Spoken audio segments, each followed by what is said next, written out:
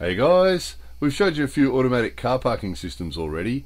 Most of them have been in the middle of big cities and have been either specifically car parking companies, or one was a big hotel. There's a couple of others that are fairly interesting as well. But they also use them in residential apartment buildings quite often, because they don't do the basement car park thing so much as they might in other countries, and they want to save on space, of course.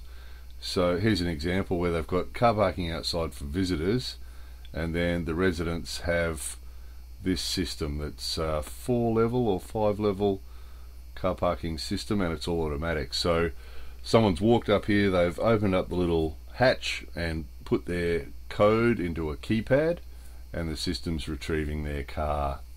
It's a little bit slow. It took about 3 minutes from when the lady walked up and first keyed in her code to when she actually got in the car. It was about 3 minutes or more.